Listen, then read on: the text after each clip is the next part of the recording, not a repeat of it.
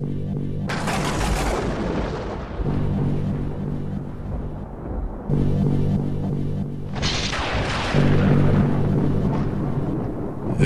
beneath the unfinished cathedral it sleeps, a being of incarnated hatred, a malformed leftover from before the days of creation, cast away and encased in a great marble block.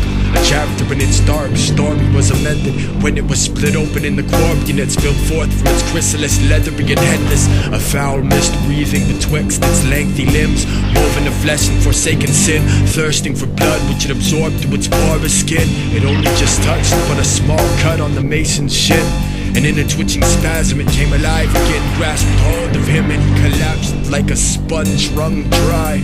For the next 55 years it roamed the countryside, savoring the suffering of peasants and deer. Its weird whistling and chirps were the last things they'd hear. The bravest could not slay it.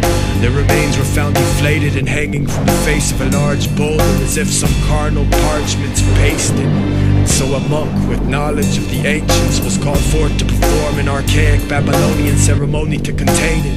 With the entrails of an infant, it was lured into that dim crypt where a trap was laid. Sealed behind a riveted iron gate, it was caged with the monk along with 4 warriors in a bubbling cauldron of anointing oils, which they swiftly tipped, and in this violence it was bathed, the effect of the strange potion slowly stiffening its limbs.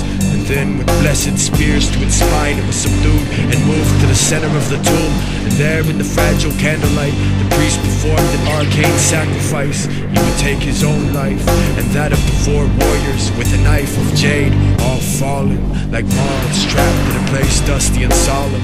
And the inscription read, "Follow them down the path of a dry bloody riverbed, a red circle drawn around the being that woke from before there were days.